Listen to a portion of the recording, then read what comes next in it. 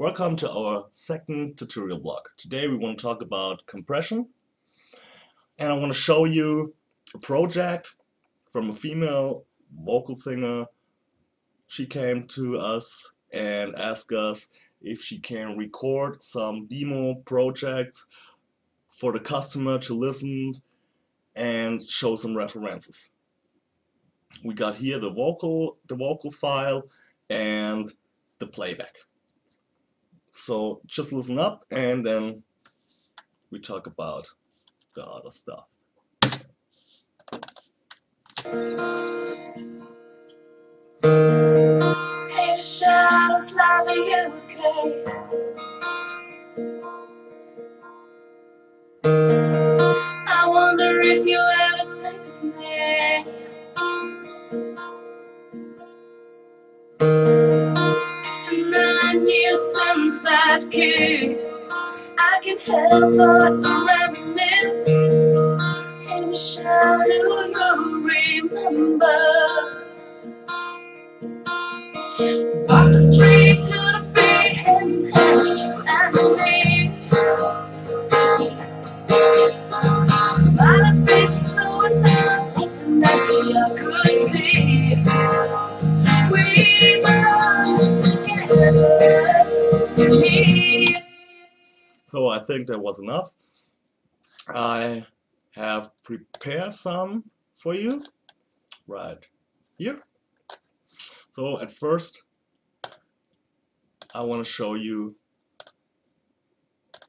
the vocal track unmixed, straight recorded. Yeah, I drop off my pants, so just listen up. It's been 9 years since that kiss. I can't help but reminisce. Hey Michelle, do you remember? Okay, you listen, that was the clear vocal file without any effects or processing on it. I've made not really much in this vocal track. You see, I put a gate in it and a little bit pitch correct to make a little bit of the fine-tuning and all that stuff.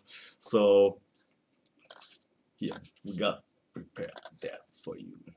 This is the normal Cubase compressor. At first I want to show you the buttons. That's the threshold. The threshold says, the threshold is better to explain. The threshold make a line, and we told the compressor if we use the threshold like on minus 21.7 dB, everything was going up like minus 21.7 dB would be compressed. Then we got the next button, the ratio. The ratio told us if we go the signal over that minus 21.7 dB, then they put down the peak like right now 3:1. The makeup button shows you when you compress the file how many dB should have the output more than the compressed file, because the problem is when you have a normal audio file like this and it's uncompressed, the peaks are on -3, -4 dB. So then we compressed it then maybe the highest peak is on -15, and then we see when before the highest peak was on -3, and right now after compression the highest peak was -10, then we have a reduction of 7 dB. You know what I'm saying? And then we can put up the whole signal up. So we have 7 dB reduction, and I put it 7 dB up. So we are on 0. But you think you compress the file so that 7 dB are 7 dB compressed are louder like 7 dB uncompressed, because you don't have that much on dynamic in the vocal or in the audio track. Then we have here the scales for input, the gain reduction, and the output. This is the threshold. See when I move that, and this is the ratio. So the soft knee button means that when you compress the file, and you compress it like with a high ratio, the soft knee is good to punch in the ratio smoother. Then we got here the auto makeup. That means that the compressor decide how many dB if you go up, and not you. So sometimes that's a good feature, but I really like to use it by myself and adjust the self. Then we got the attack button. The attack button means how long can we have the signal input before the compressor start to work.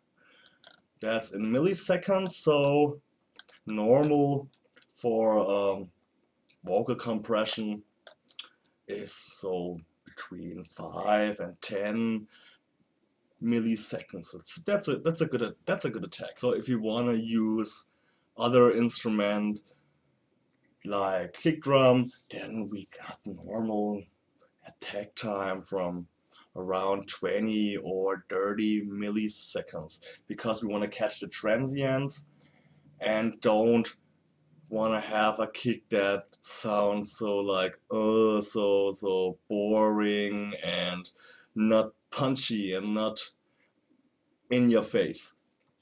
So then we got the hold button. The hold button means so when the signal goes under the threshold, then how long works the compressor. So when we, for example, we have here 100 milliseconds, so the threshold goes under this -30 or this -23.1 dB, then the compressor have the same ratio or works in the same ratio 100 milliseconds after. And then we have the release time. The release time means how, it's like a fade out. How many time need the compressor from the gain reduction full peak to empty, to do nothing with it. Then you can have here so auto release. That sometimes is a good idea, that the compressor can decide how long it, or how many milliseconds he wanna use for the signal to release or to unwork. Then we got the analyzers button. With the analyzer button you can decide if the compressor should work with the peaks or with the RMS. RMS means root mean square. That's the dynamic between the loudest and the lowest part of the wave. I would like to use in this case to work with peaks. Yeah, so there was the whole thing about the compressor. Now I show you how I would work in this case of song. That kiss, I can help but reminisce. Hey, Michelle, do you First, remember? I use 1 to 3 ratio. A little bit of makeup gain up. Hey Michelle, do you remember? It's been 9 years since that kiss. I can help but reminisce. Hey Michelle, do you remember? It's been 9 years since that kiss. I can help but reminisce. Hey Michelle, do you remember? It's been 9 years since that kiss. I can help but reminisce. Hey Michelle, do you remember? It's been 9 years since that kiss. I can help but reminisce. Hey Michelle, do you remember? It's been 9 years since that kiss. I can help but reminisce. Yeah, I think that sounds good. I think that sounds really dynamic but punchy. And that's what we want to have. So right now we listen up with the playback. That kiss, I can help but reminisce. Hey Michelle, do you remember? Walk the street to the beat, and you and me. Smiling faces so alive, hoping that we all could see. We belong together. We against the world. We fight out the hard. This wasn't meant to be. Yeah, I think that's the right way. It works. Yeah, we can